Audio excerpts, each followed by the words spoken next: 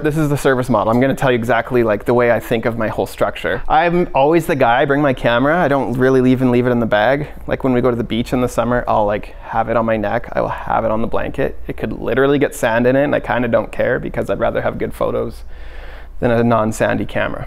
So that's me holding. There's a balance. Well, I'm just joking. Yeah, so that's me. I brought my camera out. We got invited to dinner at a friend's cabin, and you know, that's me holding my camera, like my pro camera, like this far off the water. Yeah, I was getting a little bit splashed. There was kids jumping in the water. These are like my favorite photos. More at the lake. Like that was me in the boat. Crystal took this one of me. I'm having a cigar. Like that's my favorite kind of photo. And the one on the left even, they've become really good friends of ours. His name's Smith, my kids adore him. That was just us hanging out at the beach. I was like, that's the kind of photo I want. And then my daughter at the beach. Like those are typically the ones. You'll notice everybody's looking at the camera. So everybody's looking at, people tend to buy photos looking at the camera, but they tend to do it not, like they like it still like where it's lifestyle-y, if that makes sense. So, like candid photos are fun and they work really good in an album, but it's pretty rare I print a canvas that's really like a candid shot. Like I used to do weddings and I would retouch, like we'd edit them all, but then we'd super retouch 50 photos. Like that's how I did it when I started. And it was always family photos I was retouching. I was like, okay, like no one cared about the creative ones. So those are the types of stories I love for me. And so I was like, I kind of want to just tell those for my clients. That's my kids running out of the lake. And it is hard to convince people to give up the traditional idea of a photo session. So like I take 1 to 2 hours. I'm doing the safe portrait side. Yeah. Like this is the example I have in here. I start sessions as you'd expect.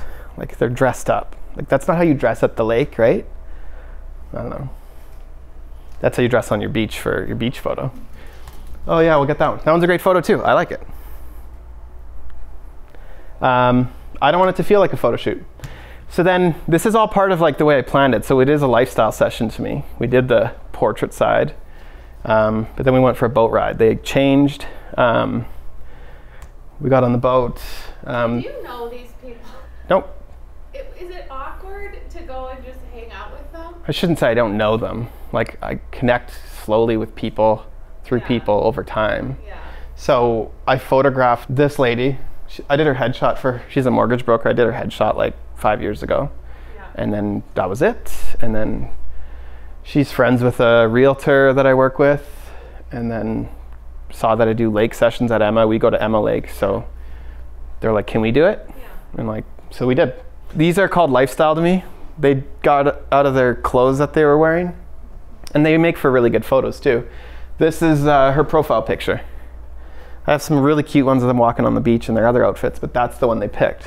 I'll show you their favorite photograph from the day. I don't know, I thought that beach one and the dock one were good, but this one that's the one they picked. He's wearing some shirt from some like place they went on a trip once. She's got her Lulu leggings on. This is their life, yeah. And so for my values and who I am, and this is the photo. I was like, this one, you should do the 60-inch canvas. This is their cabin too. Like it's intentional. And so I was like, we turned the boat. I just had them sit there. I had the kids, like they're teenage boys. They're not kids, I guess, but they're not children, I mean. Like they had the bigger smiles there. He's got a towel around his waist. He's wearing some like pineapple, whatever shorts. And I don't know, that's my favorite photo too. There's this saying by Henry Ford, you've probably all heard it. Henry Ford said this about cars. If I'd asked people what they wanted, they would have said faster horses. What people say and what people do is kind of contradictory.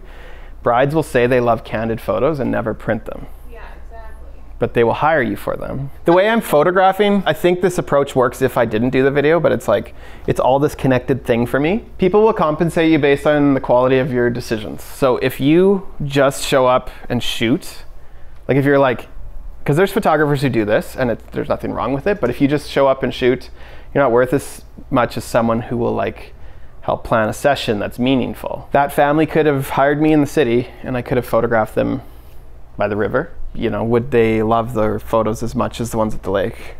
Because they got married. And so that's that lady's stepkids. I think the last photos were like 7 years ago at their wedding or something like that. So I kind of changed the way I think of what I do. I don't take pictures, I tell stories. So it removes me from needing to have a camera. Like it kind of just like changes the definition of what I'm being paid for, I guess. And I think that's where there's like a bit of a freedom for me. I'm not there to just take the posed pictures. I mean, people still phone me to do that, and I'll be like, yeah, we'll do that. We're still gonna do the thing I wanna do, or we're gonna go on your boat or something. And so by using that language, not confined to photography. So this is where we hit your question. I only have 2 services for MJ&Co. I have wedding services and lifestyle services.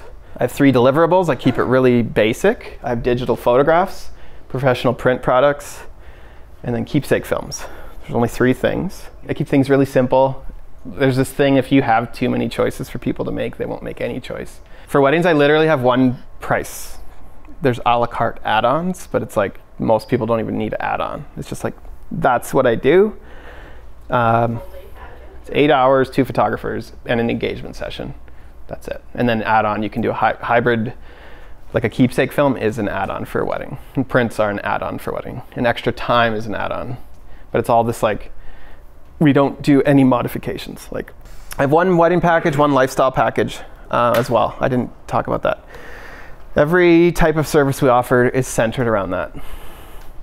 And so I'm gonna give you a couple more examples. We don't specialize in newborns, maternity, or children. We just specialize in storytelling. I had a client, I shot their wedding, I photographed their family. Last summer, they want to do a cake smash. And I'm like, oh my God, I'm not gonna do that.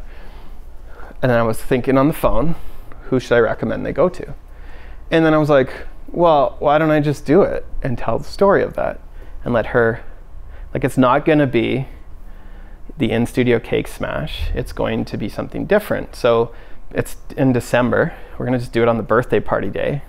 And now they got a birthday party photographer, which is fun. And I like telling stories, so I'm gonna take family photos at this birthday party. Mom's gonna buy a cake from Slice Decadence, and we're gonna do it in their living room.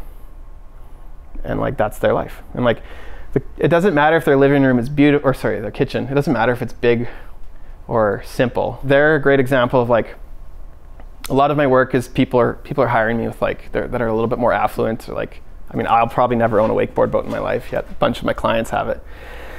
This one's a great example of like, their home is just, you know, it's kind of like what I would, like kind of like my house, like just a simple house. But I'm like, that's still where they live. That's where they are growing their, or like raising their family. I just literally, we're gonna have this kid eat some cake. I will photograph it. I'll take some portraits. I'll probably take some portraits of all the family who's come in for the party. And then just film that. And like, at the end of the day, I'm just capturing a story. So I will do newborns if it's story-based. I will go to their house. I will do maternity if it's story-based. I will go to their house. And we will just do that. Like maybe they're making a cup of tea. I could show you, I've done all these actually. I could show you 4 different films in the past year I've done where I do maternity and when they bring baby home. And now I don't need to bring props. I don't need to have a 4-hour session where they poop on me. I'm just showing them being parents. Do you have an example like of like a time when you said no because they didn't want to tell the story? Yeah, I had one couple, I photographed their wedding, so they were already a past client. They wanted maternity photos, studio style, and I just was like, I don't do that. And then they went to someone who did that. That was what I did. I didn't have this kind of, this was like maybe I don't know, like half a year before I kind of figured all this out. I wonder if they would have came to me and done it, like gone ahead with it, if I was like in this mindset. Yeah, I see. So I did still do lifestyle sessions for maternity. I just didn't have the film. I didn't use language like I'm a storyteller. So they just thought it was lifestyle maternity sort of thing. This sounds like it's been like very profound for you. It has been, yeah. Like, I feel like this is like some kind of enlightenment or something. I would say so, yeah. Like it feels that. Am I exaggerating or no? No, it feels that powerful to me. Like that video I showed, the first one, I remember watching it and I was like, this is who I am. I was like crying even like watching it. For some reason, watching something I made, I was tearing up. I showed my wife and she was tearing up and she's like, I could cry. Like literally the opening scene where it's like, "Duh," and she's holding my daughter's hand, and my daughter's in a cute romper. You just see the back of her. That's the little path we take to get to the dock at Emma Lake. I have that thing to like remember my life. That's a good question. So she asked if I start with video and then switch to photos or vice versa, or how I do it. So I don't parse it out. I'm like literally like snap, snap, snap, record a clip, stop the clip, drop my camera, switch my camera to my other lens. If I had a D850, I probably wouldn't have to do that, but I do like the two lenses.